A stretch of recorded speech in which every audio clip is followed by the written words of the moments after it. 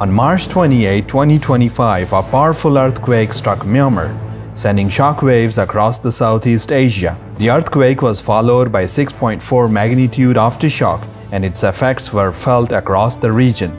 During the earthquake, a high-rise building under construction in Bangkok, Thailand dramatically collapsed. The footage quickly circulated across the world, raising critical questions. How did seismic energy from distant epicenter cause catastrophic failure in modern city like Bangkok? In this video, we will explore the seismic mechanics of the Myanmar earthquake, explore the tectonic setting of the region, and most importantly, we will uncover the engineering mistakes that led to the skyscraper's collapse. The 7.7 magnitude earthquake that hit Myanmar originated near the central region northwest of Mandalay. It struck at the shallow depth of just 10 kilometers, amplifying its intensity at the surface. According to United States Geological Survey, over 10 million people in Myanmar and surrounding nations experienced strong to severe ground shaking. To make the matter worse, a 6.4 magnitude aftershock followed within 12 minutes, compounding structural vulnerabilities in the affected areas. Official figures report at least 144 deaths and 732 injuries, though some sources claim that the actual number of fatalities may exceed 3,000. Entire communities were affected, with extensive damage to residential buildings, religious structures, and essential infrastructure, particularly in Mandalay. The government has called for international aid and rescue operations are still underway.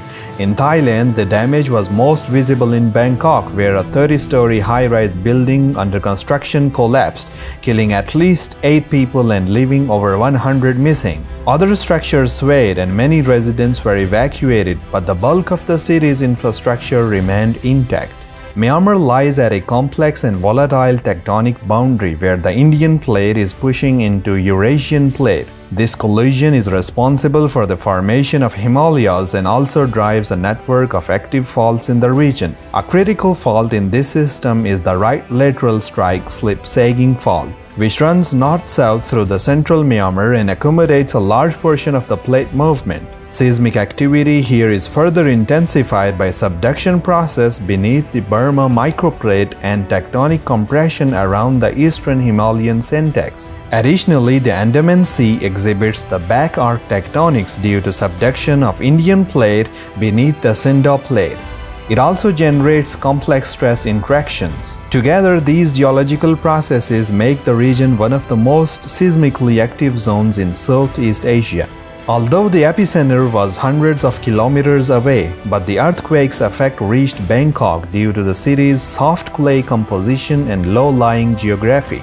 So the buildings in Bangkok, especially tall structures, are particularly susceptible to the seismic wave amplification. A critical factor amplifying the earthquake's effects in Bangkok was the region's soft alluvial soil, which is deposited over centuries by the river. Although Bangkok lies more than 1,000 kilometers from epicenter, long-period seismic waves propagated through the earth crust and became amplified in the soft soil, increasing the peak ground accelerations. This phenomena is known as soil amplification, which explains why a distant seismic event could cause significant localized shaking. It also exposes a shortcoming in many seismic hazard assessments, which tend to focus on local faults and nearby geological conditions. This effect usually occurs within 300 to 500 kilometer radius, often overlooking long-distance wave impacts in the regions with vulnerable soil conditions. Due to Myanmar earthquake, one high-rise building under construction in the Thai capital collapsed entirely.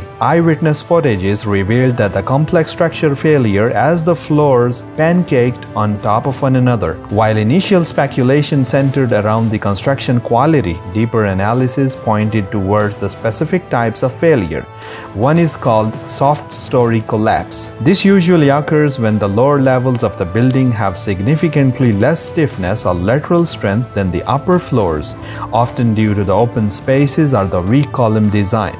When seismic waves reach to such structure, the bottom floor becomes the maximum point of displacement, causing the upper structure to collapse like a stack of cards. Video footages and plan evaluations indicate that the structure had an asymmetrical arrangement of shear walls and slender perimeter of columns, which created the torsional movements and increased the shear forces in the column located far from the center of the stiffness. This setup is particularly dangerous in earthquakes as it leads to the torsional vibration, uneven load distribution, and potential aggressive collapse of the structural system.